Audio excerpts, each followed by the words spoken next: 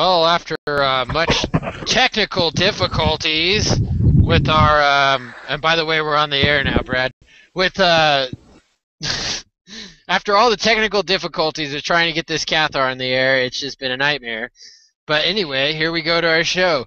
You're tuning into the Maroon 5 lookalikes of the Temple of Gnosis. Welcome to this shipwreck that is called Aeon Arcanum, where secrets are revealed, hidden mysteries are made manifest. Today is April the 18th in the year of our Taskmaster Yaldi Baldi 2013. We are proudly seducing young Orthodox virgins, one show at a time. This is the AA for your soul, the vibrator for your spiritual clitoris, your respite from the Game of Thrones Orthodox nightmare. Awaken, O sleeper! Rise from your slumber, shake off your drunken monkey suit, and do the fandango. We are not endorsed or funded by toll collectors, nor do we accept sacrifice. Our astral guest, Johnny Bynum, just couldn't quite make it. Your ass can belong to that dirty Catholic polishing his bishop, but your soul belongs to Aeon Arcanum, the Bermuda Triangle of dangerous ideas. So come join us and follow us down the rabbit hole to escape the Inquisition, only to find out the Endura is the only way back home.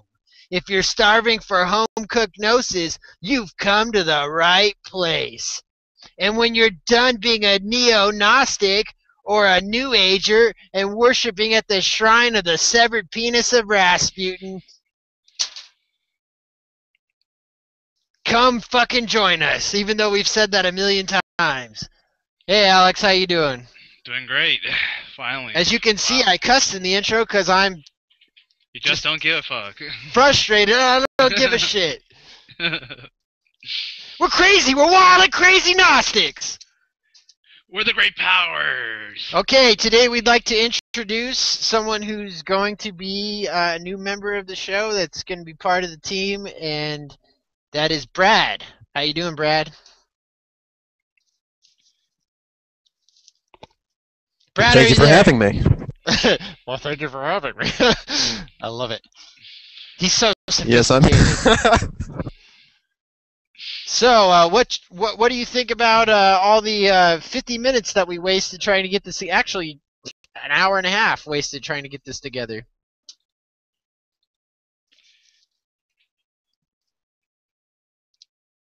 What? What? Someone else joining us? Oh, I don't know. That was confusing. Okay. Okay. Yeah, okay. Anyway, we're gonna. Sorry, be I was having a little trouble with the Archons. We decided. Did you call through your phone booth to get out of the Matrix? Yes. Well, we decided we're just gonna talk about Simon Magus. So, let's do it. Let's just talk about Simon Magus. And first, Brad, just introduce yourself to the people so you're not as mysterious as your picture of John the Baptist's severed head.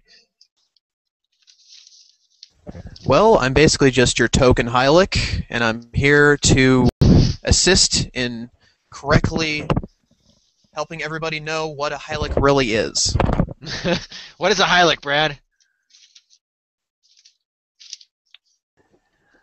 Well, pretty much you just do whatever you want to do, you know, like old Crowley said, and, you know, eat a lot of Taco Bell. Because it's not real food. So, Alex, why don't you ask Brad some questions for us while I dig through papers and try to improvise? So, Brad, what brought you to Gnosticism? Or how do you define Gnosticism? The Da Vinci Code, obviously. Like all Gnostics. Even Valentinus. What's your He was favorite? a big Dan Brown fan. What's your favorite Kool-Aid? Hylic Kool-Aid? Probably grape. You Yes. like purple drink? It's called Grape, purple drink. Kool-Aid. Psychic Kool-Aid. Purple juice. Pneumatic Kool-Aid. So, when you're not a mime, Brad, what else do you do for a living? That was a rhetorical question. So, actually, I'm unemployed. I being the collect hylic, SSI. being and the I eat a lot hylic of Doritos. being the hylic neo-Gnostic that you are, what do you think about Simon Magus? You know, your the great power that gave birth to you.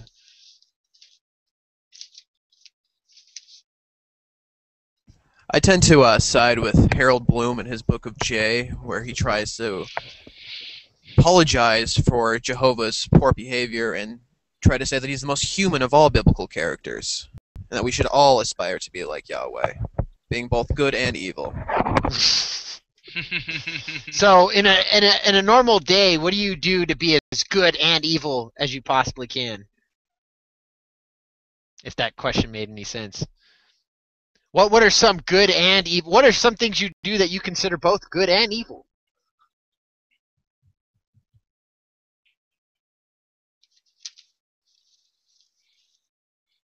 See there? Well, I'll watch this podcast, for instance, and then afterwards I'll go over to Pornhub and, masturbate. Okay, it's killing me. I gotta ask. What do you think? What do you think about Toll House cookies? That's a very controversial issue right now, especially in the Orthodox community. You have somebody like old Grandpa Lazar, and I don't know what his problem is. He might have diabetes, not allowed to eat Toll House cookies. I'm not sure, but yes, it is a Gnostic heresy, but they are fucking delicious.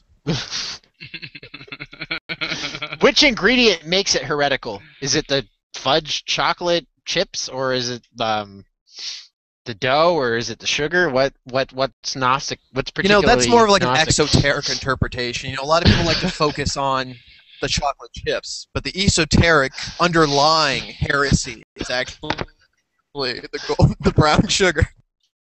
It's the brown sugar, like the Rolling Stones song. Oh, that's why they taste so good. It makes perfect sense. So, what do Toll House cookies contribute to your theology? How do they take you to that next over that next spiritual hurdle towards the hot pleroma of love?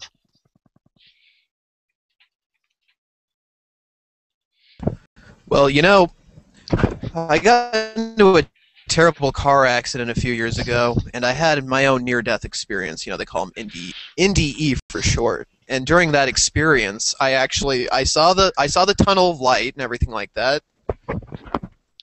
And at the end,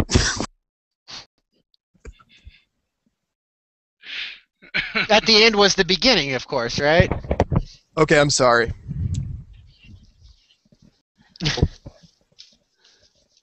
It was practically a bake sale. They were selling cookies and. Oh my God. Okay. Okay. They had a bake sale in heaven. And that. But I didn't have that quarter. I didn't have that quarter to buy that cookie I wanted, so I know that I'm going to die and go to hell. Right, because you're not going to have the pleroma, the cookie. fullness in you.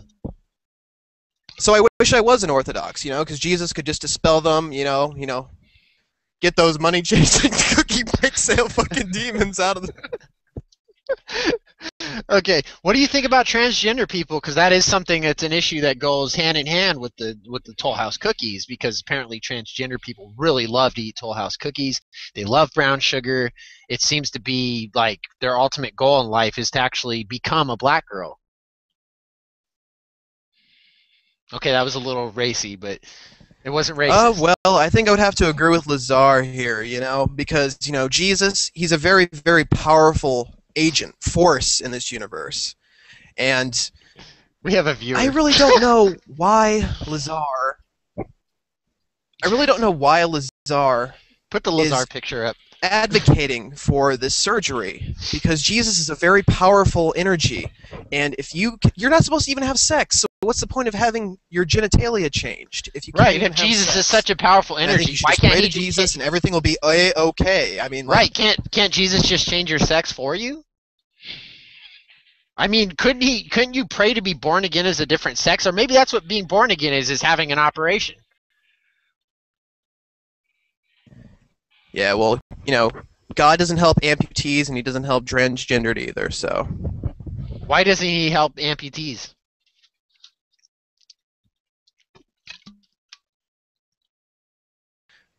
Because he loves pain. So he's a masochist. Is that what you're saying? Yeah, I guess you could put it that way.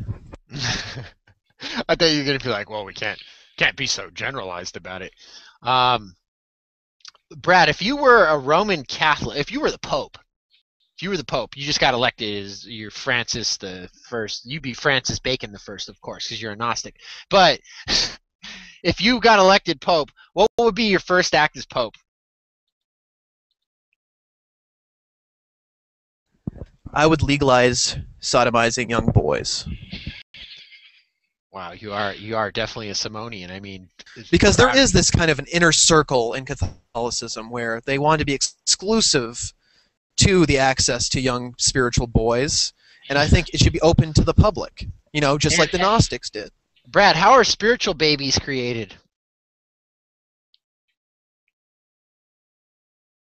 Which seems to be an overarching part of your it's a very theology. complex subject. I'm not an authority on the subject like Samuel and we are, but at the same time, I'll tell you this: it's going to be very uncomfortable. Okay, I'll just tell you like this: you're going to get blue balls. How the babies appear, I do not know. Are they going to be like is that what Jesus was? Was Jesus just a spirit baby?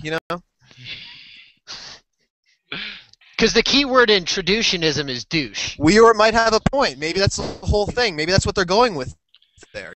Weor's trying to say that Jesus was the product of blue ball spirit baby procreation. Brad, the comedian. So, Alex, why don't you pick Brad's enormous brain? So, Brad. And no, he doesn't call his penis his brain. So don't be uncomfortable. So Brad, what do you think of Aleister Crowley? What's your opinion on him? Well, I think he was a really misunderstood individual. Yes, he was into anal sexual mysteries, if you want to call it that, in the 11th degree of the OTO. It's basically exclusively homosexuals. No, this isn't a joke. This is true. And I think that's very misogynistic, and I don't agree with it. However, I do agree with a lot of his political positions. He had a lot of libertarian takes on a lot of social issues, and I do agree with him with that. What about, what do you think of his religion in general? Like the Book of the Law, Thelema, and all that kind of stuff?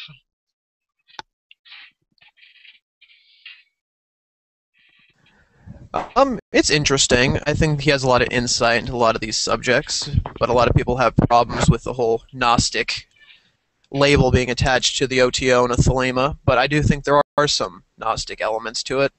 He wasn't anti-cosmic, he wasn't world-denying, he appreciated the body for what it was, so if you're into that flavor of Gnosticism, you're definitely not going to like Crowley. Yeah, definitely. I mean, like the material world is like this awesome place. The body is like more of a vessel for sexual energies and all this kind of stuff. I mean, he was definitely into facilities and all that, and Abraxas obviously, and then this Gnostic Mass. So, Brad, do you cast out demons by the power of Beelzebub? I'm just curious. No, I went Beelzebub inside of me. It's a very potent energy. I like how you chose the word potent. For those here who know how that word is historically used, that was hilarious.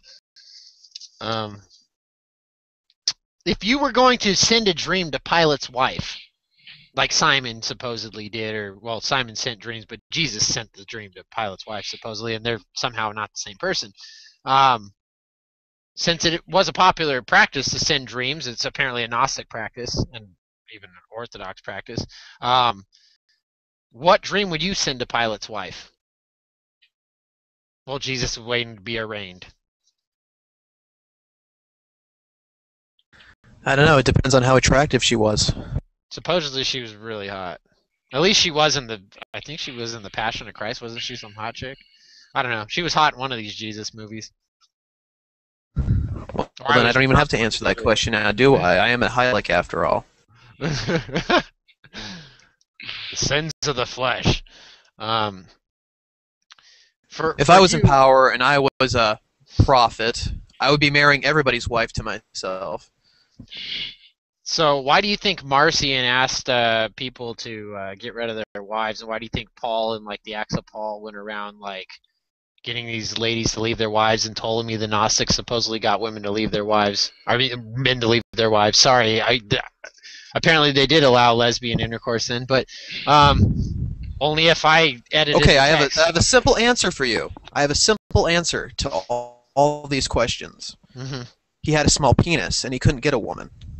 Ah. That solves that mystery there. So, do you think that if someone was born through fornication, that makes them a sinner? I'm literally just reading random crap off this paper and turning it into questions. No. Okay, if that question sucked. If you ran for president of the United States as a hylic, and you had to have a hylic Toll House cookie campaign, would you give out free Toll House cookies to all the Orthodox? No, I'd be a little more lenient towards them. I'd allow them to practice their own religion. If they don't want to eat cookies, that's up to them. So would you make would you make it known to the world, the age-old secret that's been hidden for millennia, that the Toll House cookie was actually this long scientific run-on project of the Gnostics for centuries to create the perfect wafer of Christ?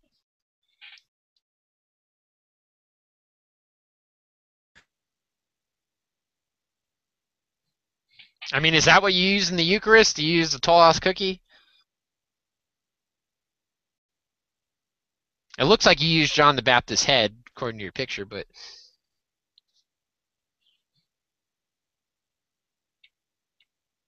Okay, he doesn't like the question. Okay, if you were Muhammad, would you have fucked that 12-year-old girl? I think you should ask him a question, Alex, because he doesn't like mine. Wow, okay. So, Brad, are you the second coming of Christ? I'm the third coming, actually. The third coming, the fourth coming. Wow, I guess he's not there anymore. Brad, could you explain why Christ is always coming? What was the other thing we said? There's so much nasty stuff, and then if you read it wrong. Apparently he disappeared. Oh, that's convenient. Awesome. This is definitely not a serious episode, but, you know, for the few people who got to view it before we take it down, yeah. hopefully they enjoyed laughing. I know. I'm re-inviting Johnny. Watch, he ends up joining, and, like, this is how the episode started. I know. And then it gets all serious and shit. Well, this is the second coming of Brad right now, so apparently that answers the question. So, Brad, are you the second coming of Christ?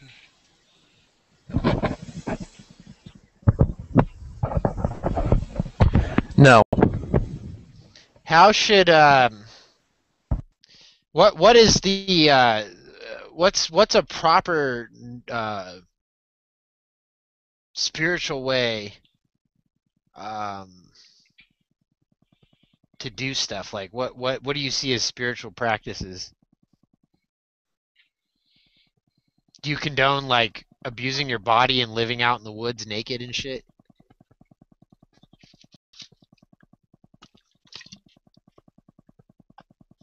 Spiritual practice consists of not a bed, not taking a shower, opening up a can of Pepsi out of the fridge, drinking that, then making a pot of coffee in an old coffee pot that hasn't been cleaned in 3 weeks, then going outside to smoke a few cigarettes, then you go inside, then you open your Bible randomly, read a random passage, and then you play Skyrim? Then you go onto YouTube, you watch random videos for hours on end, and that's about it. And what particular channel do you enjoy watching to abuse your mind the most? The Young Turks, because I get off on watching liberals.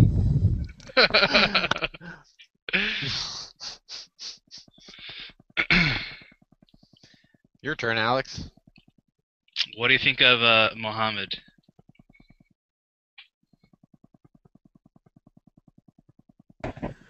I think Muhammad is a symbol of the self in the Jungian sense, just like Jesus is, just like Muhammad is, just like every other biblical character to Jungians. I think he is the symbol of the self.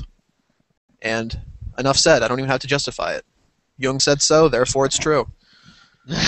Okay. Brad rests his case.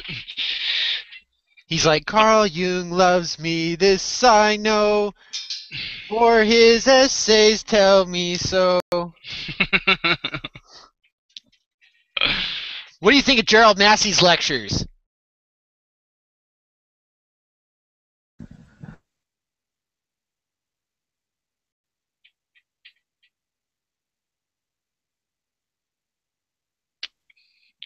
Hello. Okay, Brad, what we really want you to tell us about is the religion that you founded.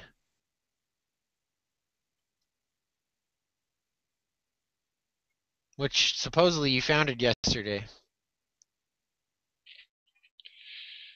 You didn't found a religion, is that so? Really? Brad, what do you think of Acharya S? She's pretty much run of the mill. I mean, I've seen so many of her. I mean, you might as well just read Jordan Maxwell, in all honesty. But hey, what's one thing I can say about her is that she's just, her name is really stupid. Yeah, seriously. Her fake name. What's Archbishop Lazar's real name? And could you tell us a little bit about his past and his history with the Eastern Orthodox Church?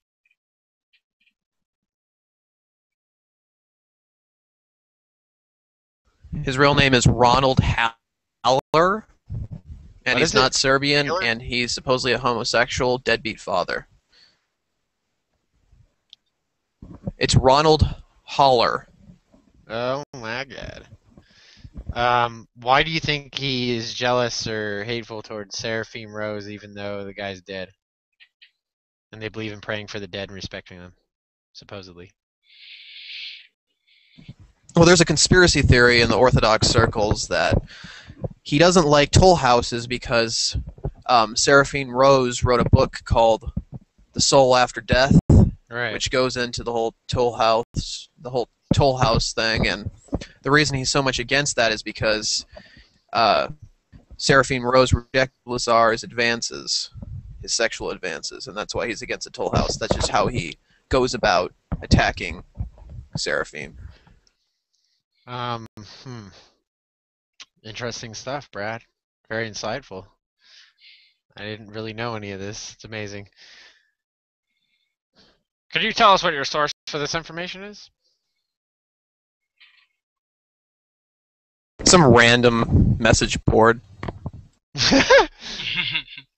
Was he excommunicated from the church?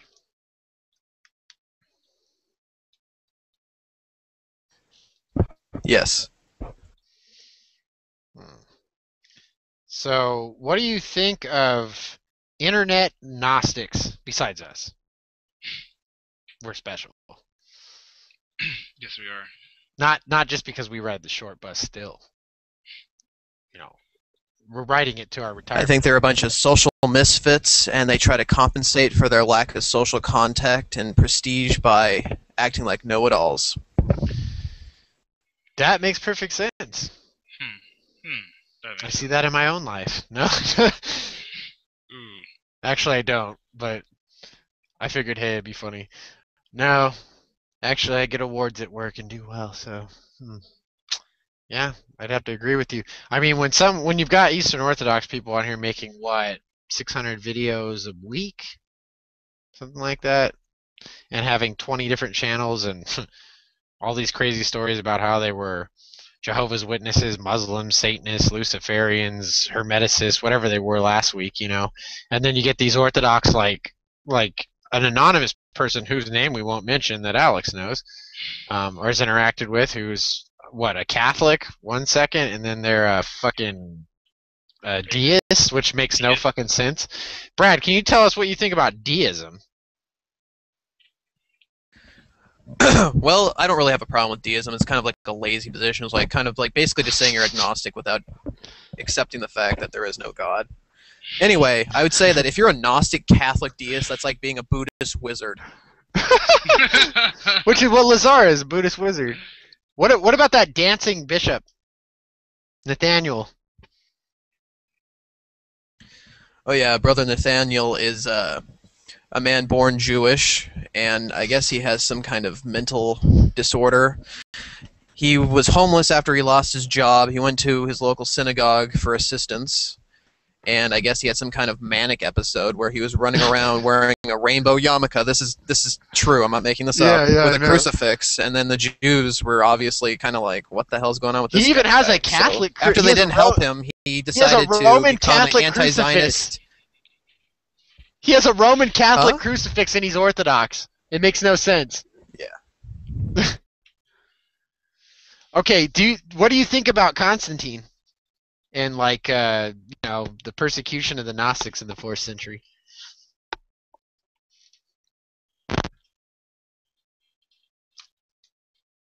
Yeah, I think Constantine was a pseudo-Christian, obviously. Just total douche, pretty much. It'll be welcome to our latest segment of Ask Brad. Like that old show, Ask Ashley, whatever the fuck it was. Oh, man. So, Alex, why don't you give us your take on all this stuff? Hi, I'm David Withen with Pies Fabrication. Oh, no, God. As always. His last name sounds retarded, too. His arguments are retarded. What do you think about Zombie Gets Chris? She's just a stupid feminist broad. Oh, man. And none of this is slander. This is actually supposedly all true, according to our sources. According to his sources. This stuff's all true. It's pretty crazy. But, No, I don't really have an opinion of her. I remember when she first came onto the atheist scene, the so-called atheist community on YouTube, right, like 5 or 6 years ago, whatever. Right. You know, it was kind of like, oh, everybody was going towards her. It's like, oh, she's so hot. I'm going to listen to her. And I was kind of bored by her videos, to be honest. Yeah, it's like this other lady's like all hippie looking. She's hot. I really don't have much of an opinion of her. Where do you think Einstein's brain is, and where do you think Rasputin's severed penis is? Do you think that's really a severed penis, or do you think it's a severed penis of Osiris? What's the deal with that? The Rasputin penis is as real as the Shroud of Turin. Science proves it.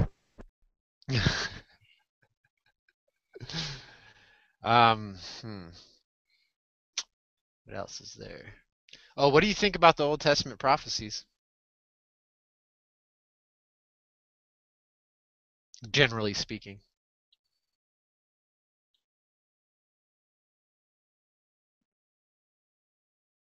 Can you repeat the question? What do you think of the Old Testament prophecies, generally speaking, not specifically? And you can pick any one you want if you want to talk about it, but they're too worldly. what do you think of the singularity idea?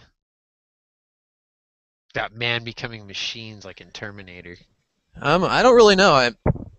I think a lot will be missed about the human condition as it is right now. I know this is kind of like an anti-Gnostic right, sentiment, like urinating. People will forget how good it felt to urinate. Conflict and everything that's going on in the world. You know that the sense of life will be lost when you can just buy a pill and make yourself more intelligent, or replace a limb, or increase this or that, instead of just going through the pain. Yeah, I know I sound like a Catholic. Sorry.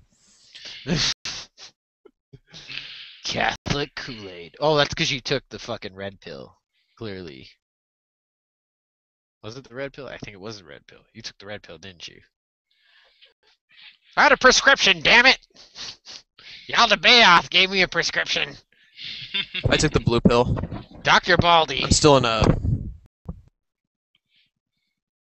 It was the blue pill that left you behind, huh? I got it mixed up. I hate when that happens. Which one did I take?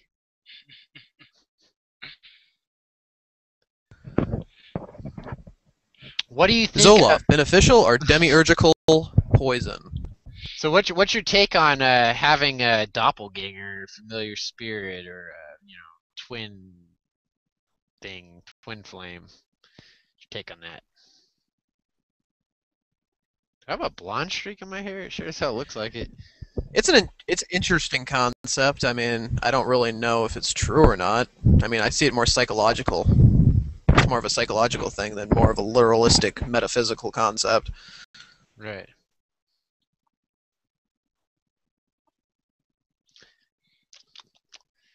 So, okay, since this isn't going to be the Simon Magus episode, obviously, this is Ask Brad, a special short segment of Aeon Arcanum, just because we had nothing to fucking do, and we just figured we'd let people see the stupid shit we talk about. Absolutely has nothing to do with shit, but it's hilarious.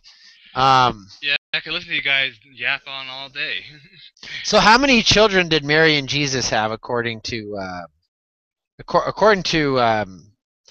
of course our Bible, the Da Vinci Code, because all Gnostics, we worship at the shrine of Rasputin's severed penis and read Da Vinci Code. And Baphomet, we worship 10 children, each representing one of the spheres on the tree of life. And yes, each one of the children represent the self in Jungian psychology. Oh my god. So they were his first thoughts of his mind. So he was Simon Magus. What do you think sorcery is, Brad? What's sorcery, and do you practice sorcery? To quote Aleister Crowley, magic is change in conformity with will. So when I put a microwave pizza in the microwave and turn it on, that's magic. Yes, that's actually true. That's what they actually say. Yeah. That's their apologetic for magic. Right. To make it seem more rational. Like Babalan, that's what he says. He says, if I pick up a lighter magic. and light a cigarette, that's magic. What about when you take a piss? Is that magic?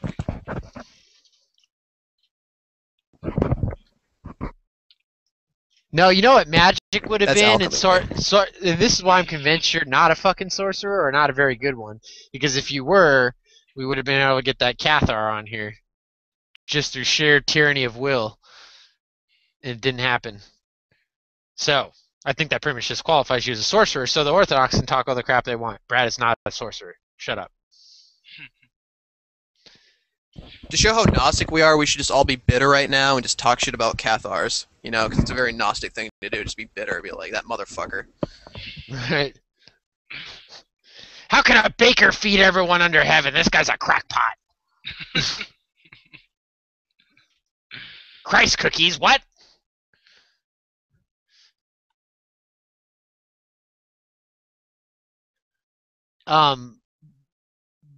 Brad, how many of the Pauline epistles, because we know you're a vampire, how many of the Pauline epistles did you take part in forging?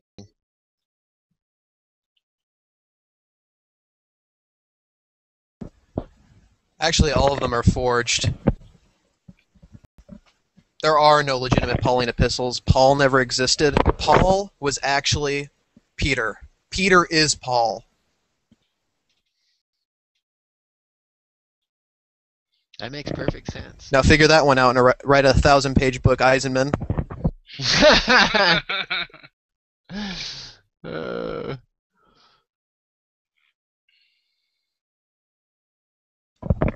You see, Peter was Paul, and Paul was Peter, and Peter was Mary Magdalene, and Mary Magdalene was Thomas, and Thomas was John, and they're all the same person. Right. Right. And serpents are dogs. I think a lot of people like Christian history because you can pretty much just like find all these like inconsistencies and then just write in 1,000-page books about it and be like, yeah, that's see? the easiest thing to do. I don't know how anyone ever finishes those books though, man. I couldn't sit there and write a 1,000-page book. It's so boring. I could write a 25-page book and it'll be great. Yeah, I don't think Eisenman's very credible because he went on this like public access show with some like Essene group, some like neo-Essene group. Did you see that interview? Yeah, I did see that. It was on YouTube. Or it is on YouTube. Yeah. Yeah. He loves Muslims too. He's like Karen Armstrong, Muslim lover. She was raped by a Muslim when she was a very young child, supposedly. You know what I really thought was going to happen? I thought they were actually going to say that made that Eisenman up. was the righteous teacher. That's what I actually thought was going to happen. I Oh, thought, like, yeah, the man. Essene Really, guy yeah. was actually going to claim that Eisenman was the righteous teacher. Well, the Essenes apparently, like, some of them turned Manichaean and brought that back. As we found out from Brother Shimon. What do you think about Jesus being King Tut? Yeah, I think what happened there is that, like, the Essene group was probably like, okay, this whole Dead Sea Scroll thing's getting kind of boring. We need to move on to something more novel. Manichaeism. Right. Brilliant. Next week there'll be Cathars. And our guest who didn't make it will be the leader. Actually, he'll be the great power from the distant invisible realm, the Nether realm. Because that'll be the No, that Cathar guy's going to convert to Wicca. He's going to come back on our show. We're going to be asking questions about Catharism, and he's going to be talking about Wicca, and like, what the hell? I thought you were a Cathar. He was walking in the woods and he had a spiritual experience, and now he's a Wiccan. So, what is a spiritual member?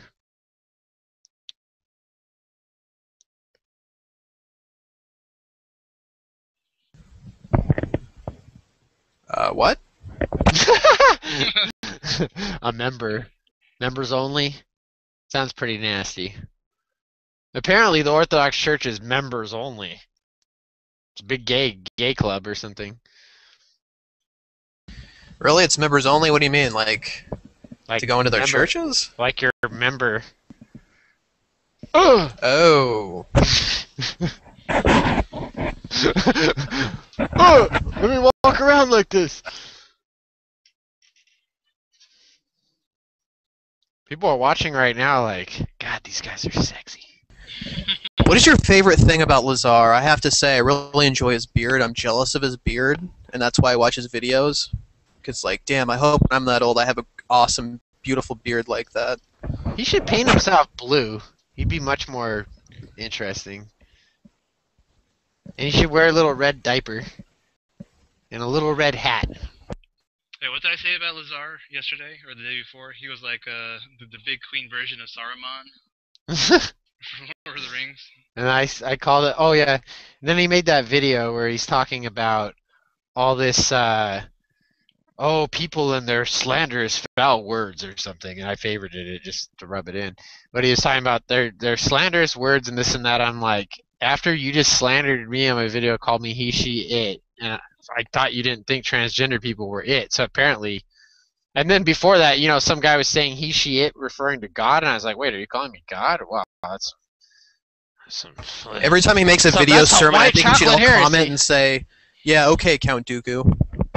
Ah, good one. Yes, Count Dooku. Perfect. It's so esoteric. Well, at least now it is, because no one gives a fuck about those movies anymore. Well, no one gave a fuck about them when they came out. But I thought Count Dooku was hilarious.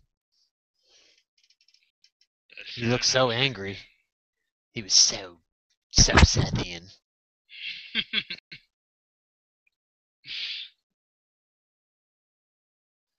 So, let's see. Lazar. What else is there on him? I just don't even know what to say about that guy anymore, dude. Like, we just have to wait for his next Toll House video. You know it's coming. Coming soon to a Toll House near you. And no one escapes until they pay the last penny. Starring action hero Archbishop Lazar. He gets somebody to make an intro song for him. Ticka ticka Toll House. Hey, he's got his staff and he's like, huh, those pesky Gnostics. Bah! I swear, we have to make a live action film about Lazar fighting the Archons. The Archons are I like how he high actually prices. believes that there's like a big problem with like Gnostic infiltrators in the Orthodox Church. Like there's so many Gnostics like infiltrating the church and trying to corrupt it. Yeah, when in reality they stole, I don't know, all their fucking terminology from the Gnostics. They stole the Trinity from the Gnostics. They stole original sin from Gnostics, a group of Gnostics, not all Gnostics, but they stole a lot of shit. It's like ridiculous. And then God is a burning Do you and find any consuming. benefit in the concept of the Trinity? The Orthodox concept of the Trinity? No. No, any concept of the Trinity. It just seems like a convoluted thing. Basically, every time someone brings up the Trinity, it has no practical application or value. No, It's pretty yeah, much it doesn't. just like It doesn't really a have a convoluted practical concept that people are just trying to. You basically just have to explain it to everybody every time somebody brings it Right. up. The like, Trinity's just a the Trinity means speculation. this, and they're three persons, but they're not the same, and they're all one. No, that's the Orthodox Trinity, though. The Valentinian Trinity, the Gnostic Trinity, is nothing like that. It's just saying, oh, there's an intermediate state, and then it's basically just talking about the three natures of people, like there's hylics, psychics, and pneumatics. That's all it is. It's not really anything that tremendously special, it's more of a speculation. It's a theoretical thing. Does it have a practical application? Well, once you give it a practical application, you start getting into, well, they're fucking hylics, let's excommunicate all of them, Oh, they lapsed during the persecution, fuck them, and so I think it's dangerous as a practical application because it's demeaning, and it seeks to sever any kind of like humanitarian ties between people, which is ultimately like. How would you interpret the fall of Augustinian. Sophia in more of a scientific, rationalistic way? Fall of Sophia in a rationalistic way. I think that's more of a. What does it question for actually Alex. mean? Fall of Sophia? Well, I mean, I think for Simon Magus, it had absolutely nothing to do with. Well, maybe it did, but it seemed more like it had to do with you falling out of your mother's birth canal. The fact that you were born to even, to begin with, you were born into this crappy ass world, which, I guess you come out kicking and screaming, you leave kicking and screaming. I think really like the way he saw it was just like, you were born into this shitty world, and that's the fall of Sophia. Like, it's literally you dropping out of your mom. I don't think originally he really had this pleroma idea, it's more like, seems like a Valentinian thing, So there's no, like, there's no macrocosmic correlation? I mean, there may be, I'm not sure. What do you think, Alex? For Simon Magus believing in the pleroma? No, I mean, No, what does the fall of Sophia represent macrocosmically? Oh, macrocosmically. Well, when the Aeon Sophia falls from the pleroma, she basically, it's kind of like when you look at Genesis, it says like there's the darkness and the void, right? But when Sophia, she basically splits in two, and she gives birth to the god of this world. She gives rise to matter. I think that's her role in. What is matter? Never mind. Matter. So is Sophia like a Never sentient, knew. like? Is Sophia a sentient entity, or is it more of like a metaphor for some kind of scientific process? Well, I mean, you could take it. Alchemy. Yeah, that's it. That's alchemy. Yes. Oh yeah. I don't know how to explain that, but definitely alchemy. Well, the fall of Sophia is, I mean, you could kind of see it as more of a symbol of the self, like being fallen into matter and being redeemed out of it. But I mean, the references to like Sophia, I mean, you could see that in the New Testament, like with Paul, when he talks about wisdom of the worlds and wisdom of God. As far as but I don't think he talks about Gnosticism, mythology, and like in the balance, like kind of in a more of a Sethian way. I don't think he really talks about that kind of stuff. Hey, how people have hold up, I hate to interject on that, but how people have like the Orthodox were doing those round table discussions? Well, I think round tables sound so fucking Camelot that I don't want to do it. So, and square tables just retarded. So, I'm going to call it a Gnostic circle jerk, Aeon Arcanum circle jerk. Good. Because then the Orthodox are guaranteed to watch. All right, I have another question about like the soul sparks. Do you believe in pre-existing soul sparks? And if so, where were they before they came into bodies, I guess you could say?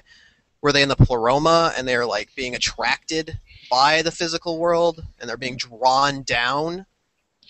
Well, look at the different myths, like the Manichaeans. You have the primal man, who he looks at the reflection of his own form into the primal waters of chaos, and then the Which Archon. is the mother's water, as Water. Maxwell says. Yeah. And Maxwell House, Toll House, I mean, it's all coming together. Mhm. All makes perfect sense. I never saw that before. Maxwell House. That's the Eucharist. It's Well, you know, if you look at the Maxwell House bottom of the coffee House can, cookie. you know, you see your own reflection. Exactly. Exactly. This is better than just flipping a page open the Nagamati library and exegeting it. Let's just exegete our own conversation. There you go. So okay, yeah, you see your face in the can, right? And another word, can is another word for toilet. So you see yourself in the toilet where you pissed the Maxwell House coffee into. Ah, see? And that's why they were eating There's all these Mincy's different levels semen. of reflection. You know, it's almost Kabbalistic with the four worlds. Right, exactly. It's a reality within a box inside of a reality inside of wrapping paper. on Christmas, So the do you devil's think holiday. when the soul leaves the body and it returns to the pleroma, does it have any individual existence? Does it retain any memories or personality? Well, I think maybe it speaks in tongues because it multiplies itself and it lives in more than one reality at the same time. Actually lives in three main realities at the same time. Each reality has 8 subdivisions, kind of like a trickle-down effect, right? So the one becomes 2, so the monad becomes a dyad. So I think that's just Simon Magus basically saying that at one point he was one personality, and then he split into Jesus, Paul, and then he split into Peter, Mary Magdalene, James, something else, and it really just is really the fact that he has like a whole cast of characters from a TV sitcom living in his head.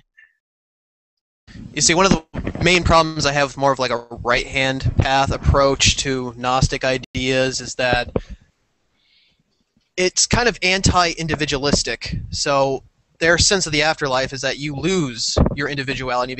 You become one with, I guess, the group soul or whatever you want to call it. Right, you get sucked into the monad. Yeah, and that makes me more of like I fall more in line with the left-hand path. Is that I like individuality, and I don't want to lose my individuality when I leave my body. Well, the Old Testament believes you keep your individuality because Samuel was still Samuel. He still looked like Samuel, even though he's like this smoke and mirrors version of him. And he said, "Why have you disturbed my rest?" So apparently, you know, they thought death was just, hey, guy's sleeping, wake him up. That's a familiar spirit. Simon was summoning those. That's what Lazarus was. Jesus is Simon, yada, yada, yada. Alex So what do you is just think about the sitting there whole like, left-hand path, right-hand path dichotomy? Do you think that they're both equally valid paths, or do you think that one I think it depends leads on to what. paradise and I think it depends on what you define as left-hand path and right-hand path, because there's so many out there. But I mean, if you want to just look at it as two opposing paths, sure. Why couldn't two opposing paths lead to the same thing? I mean, that's why you have a fork in the road, and the fork can turn back into one path. You know, you can have two. You can have an intersection where two paths converge into one path. You know what I mean? So I don't see why it couldn't. You know? Yeah, that's one of the problems I have with Lazar's exegesis of the Old Testament in Genesis. In his series, The Old Testament is About You, where he's discussing Cain and Abel, and basically how Cain's sacrifice wasn't accepted because he did it out of selfishness. Yeah, and it's weird how he reads that in, because it's kind of bizarre that that's even a problem. Yeah, I don't think... Like, I can't accept anything that just says, deny yourself, deny yourself. I mean, like, what does it actually... I'm trying to think of what it actually says verbatim. I'm actually going to look right now because it doesn't give you any psychological insight. Oh yeah, it doesn't. Just That's just his God, exegesis. God in that passage is just a bigot who doesn't like fat. He wants to have grapefruits or whatever the fuck he was eating. It's just like a picky vegetarian God or something. It's not. It's like fickle and retarded. It's not like he's basing it on, oh well, Cain, you know. Okay, let me just put it this way. Christianity, the difference between Christianity and early Judaism, like Judaism, they didn't have all this psychological stuff. They didn't think, oh, you committed a mind sin. You know, you looked at her with intention to screw her. Oh, mind sin, mind crime. You know, like you're in Minority Report or something. And Christianity early on was like Minority Report, like only not the same because they can't really detect whether you committed a mind crime, but they would accuse you. Yeah, I think of it's them, highly. It's too idealistic. I mean, you know, if you Right. commit adultery in your mind, right. really, like, how can you get rid of How can all you actually thoughts how of can you having actually sex with- commit adultery in your mind though? Because even if you commit it in your mind, you didn't commit it in reality. You only planned it. That's like drawing a blueprint and saying, "Oh, you build a house. You build a house when you drew that blueprint." And that's another problem. I mean, like in Judaism, their position on homosexuality is it's okay mentally as long as you don't actually engage in homosexual sex. Well, Yet with it's the same in Orthodox Orthodoxy- Christianity. Well, actually, it It's goes the same up. thing. Well, according to Lazar, anyway. I mean, No, we're it's talking about one. It's Lazar one here. further. It's one further with Lazar. Actually, what he says is that, and this he actually commented telling me this, so I know this is directly what he claimed to believe, although his belief will change on the next Toll House video. But what he said was that, like he was talking about Seraphim Rose, and he goes, well, he was born a homosexual, and he decided just to be celibate, so therefore, you know, he's still a homosexual. And I was like, well, you are against legalism and Judaism and all this stuff, which says this man was born blind, his parents were sinners, he inherited their sin, yada, yada, yada. So doesn't that mean that if someone's born a homosexual and homosexuality is a sin, then that means that they inherited the sin? That's what I kept trying to get into with him, because it seems to me he believes original sin, introductionism, and all this other bizarre metaphysical jargon, you know? Yeah, I mean, I guess you could look at it that way, but maybe it's not like a literal. Right. You know, you don't have the same. You know, it's not the same expression of that sin Right. that's transmitted. Right. He was. But He that's was. It seems in the end what he was arguing was that it's the committing of the sin. But then, yeah, at the same time, he makes videos where he goes, sin, all this sin talk in the way, and he makes that voice exactly in the West, sin. What is sin? It's missing the target or missing the mark. And I was like, well, then wouldn't a committed act that misses the mark be sinful? I would think so. I mean, the way I was brought up is sin was doing something that you knew, according to your conscience, was wrong. Like something that you knew. It's not something you were ignorant of. It's something that you knew hurt other people. Meaning you can be ignorant of sins. In the Catholic Church, in their catechism, they talk about how there's sins committed out of ignorance where you don't know. Like, say you didn't know. So it's a sin, but it wasn't intentional, so it's not really like you're going to be punished for it, but you need to work on it, and that's like a theosis type thing, a theodicy. You need to try to strive to be better and not hurt. I mean, if you even look at it, you're going to hurt people unintentionally. Like, you don't even control everything that you think. Like, look into that. Like, how much of what you think in a day do you actually have control over? Not all of it. There's so many subconscious thoughts and things that you just don't even like consciously contemplate. I think it's kind of bizarre that they have that saying in the Eastern Orthodoxy that that God became man so man can become God. That sounds pretty Gnostic to me. There's a lot of Gnostic ideas. That is in Gnostic. Eastern It comes from Orthodoxy, pretty Clement of Alexandria, who stole it from some sect of Gnostic. We don't really know where he got his Gnostic beliefs, but I think he just kind of picked and chose. He's a cafeteria Gnostic. I don't want carrots today. Sorry, Basilides. Oh yeah, I have another interesting piece I of don't want information cucumbers about, today. Sorry, Valentinus. about the Gnostic Mass Mm-hmm. in the OTO Right. is apparently Crowley went to a Eastern Orthodox service, and he was inspired to create the Gnostic Mass after seeing that service. Wow.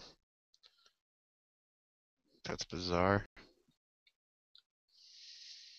Yeah, I mean, I don't have anything really wrong with the services or anything like that. I just think some of the stuff they believe is just absurd. You know, but they think the same thing about Gnostics, so. But then again, that's because they generalize Gnostics. We all believe everything that's in the Nag Hammadi library. You know, it's kind of interesting. When I first came across Lazar, I actually thought he was kind of Gnostic. Yeah, he says Because some his stuff that is interpretation of things Gnostic. seems kind of Gnostic to me, Right. like an ascetic sense. And I was actually gonna like ask him, why can't the Gnostics and the Orthodox Church reunite? Because they're bigots? I tried to make peace with them so many times. It's like ridiculous. So what started this whole feud, James, with you and Lazar? Well, a bunch of people slandered me. Transgenderism. Yeah, I actually posted it. It's anybody can see it on the videos. Where I posted what I actually sent him, which of course I would know what I actually sent him. I haven't edited it. I can even screen share it right now on my YouTube if I want to. I could find it. But you know, the Yeah, we should do that. We should just break it down, a live analysis of the videos. all right, let me find it. That's a good idea. Or not I don't know about the videos, but I'll show you the message I sent him at least. I might have to leave soon, though. All right. Yeah, just go ahead and talk, and I'll try to find it right now. So, And I'll Brad, screen share it. so how did you find James at Pandora's box? Because he was responding to Lazar, of course. Lazar is the center of all of this. Lazar is the reason you Lazar is the wake bridal up in the chamber. morning.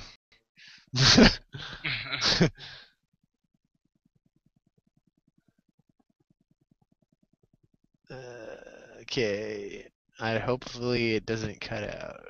Here it goes. What the hell? 2 inboxes. Oh man, I'm gonna have to look through my sent messages. Ugh. Oh wow, Johnny finally messaged me back. What did he say? Dumb, he said I kept open in Hangouts. I told him to fucking close it. I knew that's what was happening. No shit, you didn't get an invite from me because you're in the Hangout. He says to close it. He's just been waiting in an empty hangout this entire time. Yeah. Oh my god. Okay. Well, we'll try to reschedule with him another time, but he's new to Hangouts. He's never used it, so hopefully he doesn't take anything we just said offensive because, well, we didn't really mean it offensively, but let's see. Brad might have. No, just kidding. Throw him under the bus. Disclaimer, we love all Cathars. Yep. Even though there's only one left. In a world where there's only one Cathar. And all that's left in the world... Just get the poster from the Last Samurai. Cathars don't eat meat, right? Face and put that guy's face on it. In a world, the last remaining person on Earth is a perfect Cathar, and all that's left to eat is a cow. Will he survive? Let's see. Yeah, we really just need to make like ridiculous live action films about Gnosticism. Like Sophia running from like brothel to brothel getting raped. That'd be hilarious. Let's see. Yeah, we need to make an actual Gnostic film. Yep. A blatantly Gnostic film, not one you could just interpret as Gnostic, with Bruce Willis as Paul. Well, if Miguel can't get the actors that he wants, he can always get us to be in the Aeon Bite movie. I'm going to be Anthony Peake and do a British accent, which will be totally, like, ridiculous. Except it's going to sound more Australian. I'm not even going to sound like him. I'm going to be like, what was the thing that Eidolon, right? Eidolon? Well, it's Eidolon. It's the Bohemian IMAX! Like a ridiculous version of. Maybe hilarious. Let's see. Oh man, You know, it's I funny when they forgot. tried to make that biopic about Philip K. Dick. They're going to have Paul Giamatti playing Philip K. Dick. Oh hell Oh, no! oh God. He doesn't even look like him.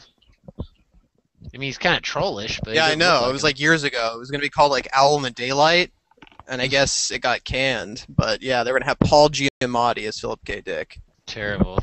And then there's another one. It's not like Howard actually Stern about is Tessa Dick. like that, but Bill Pullman as the Philip K. Dick character.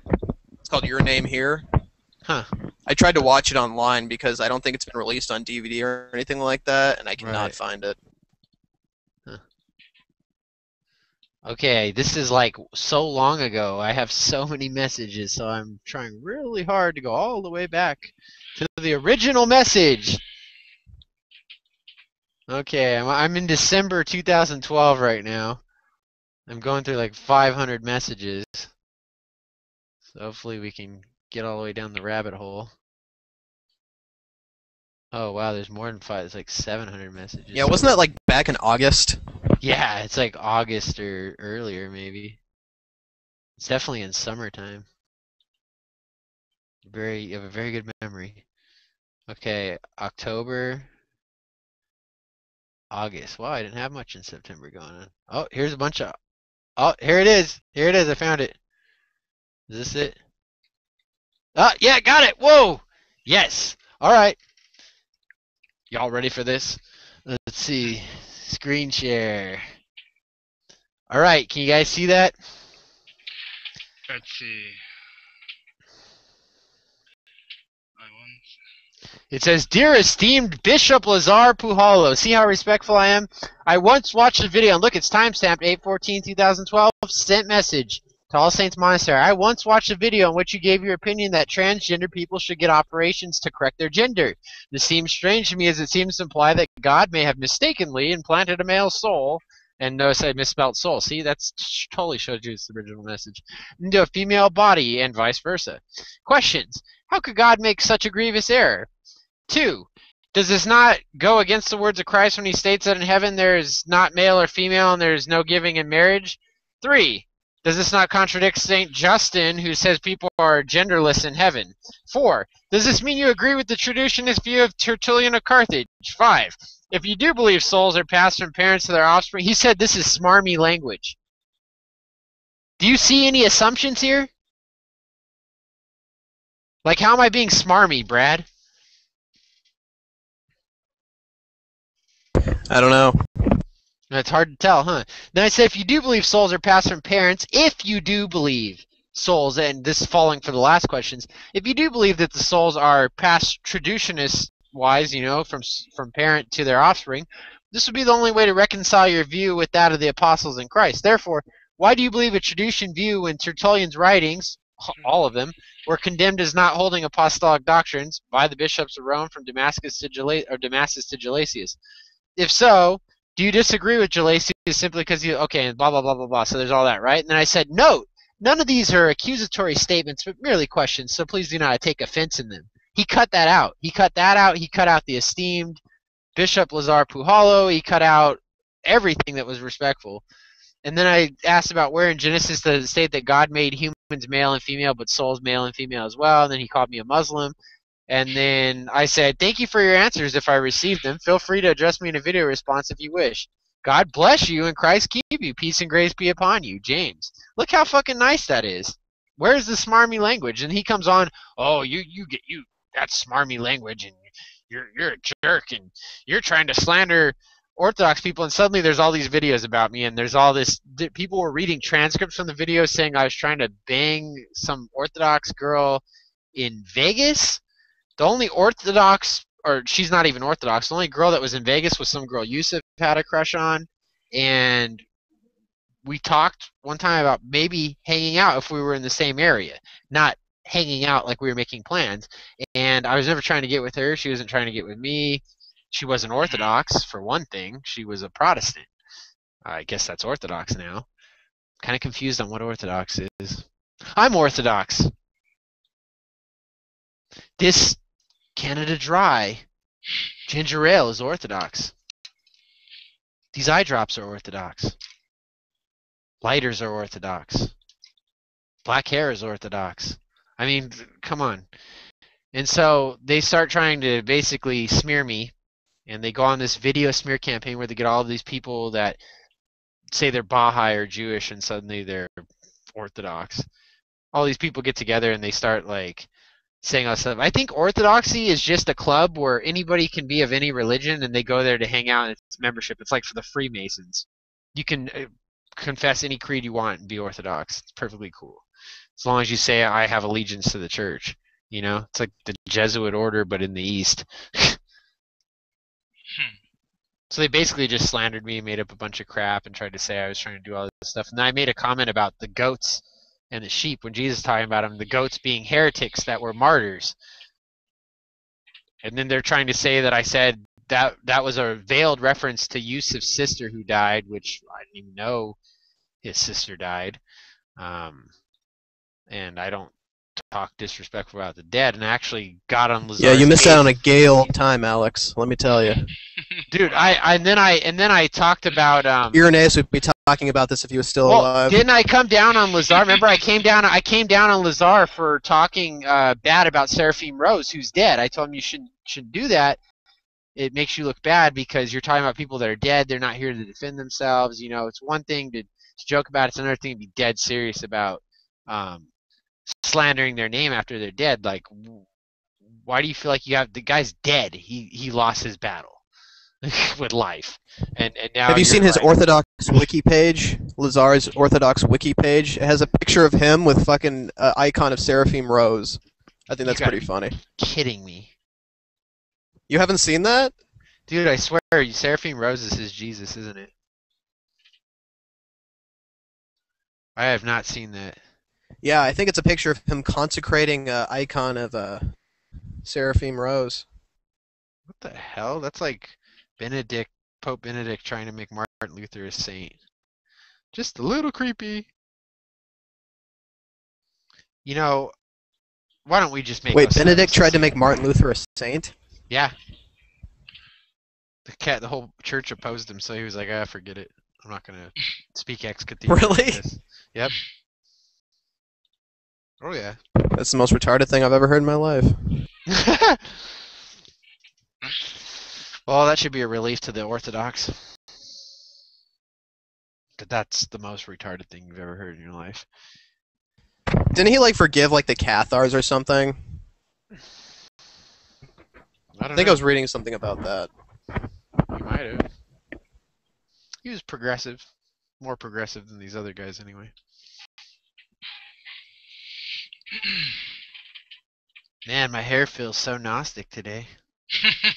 It feels rejuvenated, resurrected, Yeah, I rather just... erected. I feel like I just want to listen to you guys, Bab. Just kind of go back and forth. Because I kind of feel like I'm interrupting for some reason. It's a Gnostic porcupine. Wow. Yeah, the interaction between you and Lazar is pretty much how Irenaeus debated the Gnostics. Right. Yeah. That's how He doesn't it was. listen to anything I say. Exactly the same. He can't validate. Everybody any thinks it's like point. this like epic, like dramatic thing, and then it's just like a YouTube like debate. Right. People got so dramatic, dude. I was like, wow. And then now he decided one day he's just gonna come back and comment on my video, even though he's blocked me because he's a pansy. I've never blocked him. And the other day I decided, or it might have been yesterday, I was like, I'm just gonna block everyone who commented on this video, except for if they're Alex or you, if you're on there. And I was like, I'm just gonna block everyone else. I don't give a fuck who they are. So I blocked Mr. Dormouse or whatever, and Assalamu alaikum messages me and basically begged for peace between, or sued for peace as they used to call it, 800 years ago. But he sued for peace, and I said, okay, fine, I'll unblock Mr. Dormouse if he resubscribes to me. Fair compromise, right? And so we let bygones be bygones. And I told him, don't ever comment on that video again, or you will be permanently blocked. It's just annoying seeing The comments. people who in my comment on your inbox videos are all so videos. boring. I know, right? I think so too, man. They leave stuff where I'm just like, I'm not even gonna respond to that because it's so. Then there's other ones where they just say, and then okay, no, forget that, forget all that. I mean, there's ones I don't want to respond to, but I do. But Lazar goes at the start of his video. Some videos are not, or some questions are not worthy of a response, such as these ones. And then he responds to them. I'm like, they're not worthy of a response, but you're gonna respond to them. That's class. You're a class act. You know what?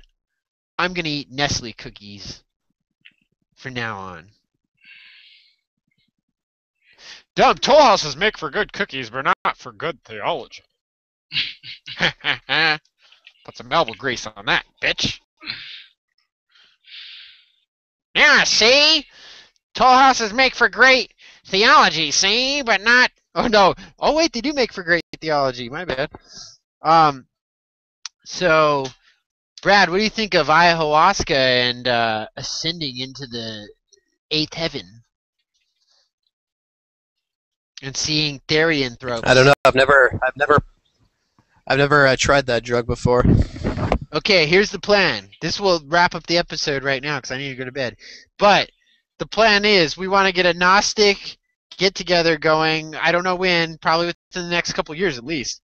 We want to get one going where we can like all meet up somewhere, do ayahuasca completely in the dark, and everyone please bring your chastity belt just in case like ayahuasca makes you do like weird orgy things or something. You never know. Like that's a joke, but no. We're gonna go play laser tag. Yes, laser tag. We're gonna bring it back on ayahuasca, and we're gonna see if we battle archons. That'll be dope. We should infiltrate Bohemian Grove while tripping. Yes, dressed as Orthodox people. Oh shit! I gave the good part away. No, we'll just make up makeshift Sonic aprons, like really, really terrible looking ones. Right. We'll like draw on fucking like the square and compass with like Sharpie. So whoever wants to go, get out your pen and notepad and take down this information. No, I'm just kidding. But we definitely need to get something going like that, and anyone who would be down to have a big, giant Gnostic retreat on ayahuasca, please message one of us. We want to get like at least a couple thousand people together so we can just go out into the wilderness. You know, we need 4,000 Gnostics to go to the Mount of Olives. we can make a little Ascension Gnostic cult. And we have to do it on Ascension Day. James, we need to make a cult, the Aeon Arcanum cult of Gnostics. Yep. Join our cult. Join our cult. We should all draw our cosplay swords and take back the Temple Mount. Yeah, yeah. Yeah, dude. We have a Gnostic crusade to get laid. No. We'll call ourselves the Templars with a Z. By young Orthodox virgins. Like, oh yeah, because that's what Gnostics do in their spare time. Try to rape young Orthodox girls, preferably 12-year-olds, even though it sounds like an Orthodox thing to do. Oh wait, no, they like boys. Sorry. I guess it's not that bad if we're like Muhammad. At least we're not like I don't know, Marcus Aurelius or Hadrian. Could be worse. Damn, a little light on that. Yo, say whatever you say about 5-year-old girls, but that girl was very Gnostic for her age. You're right. Hey, this is the Aeon Arcanum symbol. Maybe right here. Because it looks like a cross here. Just get a picture of Jay-Z, cut out his head, and put your face there. Yes. That's confusing. I mean, sometimes I feel I'm transracial, I wonder what the Orthodox stance on transracial is. Like, sometimes I feel like I'm like this, black guy trapped in a white man's body. It's very strange. I find myself singing B.B. King in my spare time. We need to post an ad on Craigslist. Wanted. African Americans for Gnosticism. Yes. Preferably transracial African Americans African Americans who are transracial white people. Have you ever met black people that are so white you're like, man, he's got to be transracial. He's doing the Charleston. Yeah, we need a We need a mulatto so we can use He him as a drinks- teaching tool to teach the hylic and psychic and pneumatic natures. He's drinking grape juice? He must be white. Black people don't drink grape juice. They drink purple drink, according to Dave Chappelle. No, we need to get we need to go to South America to a shaman and do the ayahuasca. Like even if we can only get 3 people, fuck it. You know, Trinity. It's awesome. The 3 Anyway, Nosketeers. Nosketeers. Anyway, Alex is sleepy. I'm sleepy. I have to be up early. Bro. And tonight is the most random Gnostic circle jerk of all history. Yeah, This is not our own really an Gnostic official- expose. this We're is- exposing yeah, this is ourselves. not- This is this what is not an Gnosticism is official- really all about. This is not Aeon Arcanum 6. It's not an official Aeon Arcanum. This is just us actually just hanging out and talking stupid. So we figured we'd give it a Gnostic Aeon Arcanum intro. I mean, after all, I can't be on camera without a Aeon Arcanum intro. And next time, I'm going to have Toll House Cookies going to be like, brought to you by Toll House Cookies. And Maxwell House. And anything else with House. The show House. And the song Madhouse by Anthrax will be playing. Next week we will not be interviewing a Cathar. Yeah. Watch and then it happens. Oh yeah, because he's going to be a Wiccan next week, right. No, hopefully we can actually get him on next week and we could do our planned show, which has our nice little Legend of Zelda background that I worked so hard on.